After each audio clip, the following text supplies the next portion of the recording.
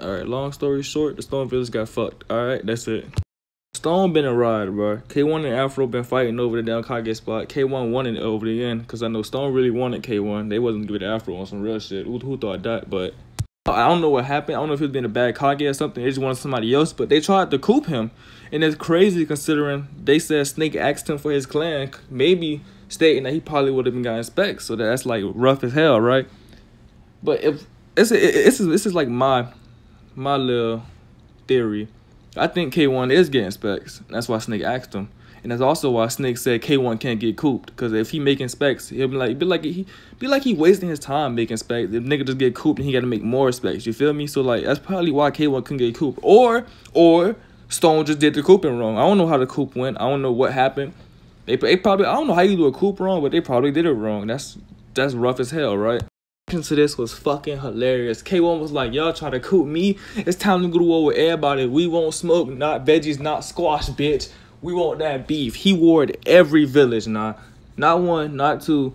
Every single one, even his allies at the time, he didn't give a fuck. I mean, like, he probably thought he was about to get cooped too until Snake said it, but it was too late.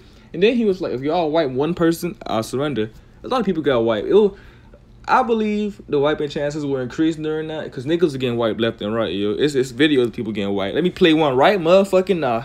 I don't know why bro was in game in the first place, but they called him lacking, all right? Pseudo Demon flipped him. He blocked it, though. Boop, boop, boop. Few hit misses. Few lightning bolt. Boom. Dropped him, right? Okay.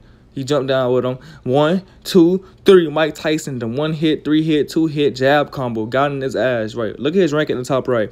Boop. F-. Wiped.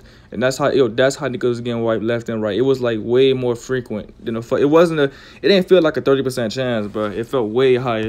It's crazy because even before the war happened, most people who tried to coup K1 went rogue, fearing to get wiped. Because I went rogue too. I'm not finna fight this unwinnable ass war against poor villages who out here trying to get free economy off niggas who just got set up for the ultimate L and all the universe for NO2. That's not even their fault though. So I don't blame them. But I don't blame K1 either. Like, hey, they tried to coup him, face the consequences. He turned into Hitler, quite literally. War the whole world type shit. I ain't gonna lie. If he would have won the war against Miss would have been Poland. And that would have been fucking hilarious.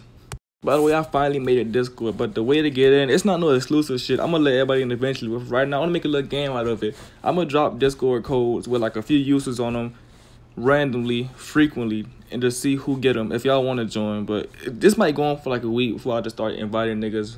Like, let's just put a permanent code out there. But I just want to make it fun, you know, like a little scavenger hunt. And I'm about to drop one in 3, 2, 1. I know most of y'all don't really care about it, and most of y'all ain't gonna grab the code. But if you did grab the code when you got into the chat, what's good, nigga? Stop by, say, hey, you catch me in the chat sometime playing games. So we want to get up with the kids. Just let me know, man. Link up, nibba.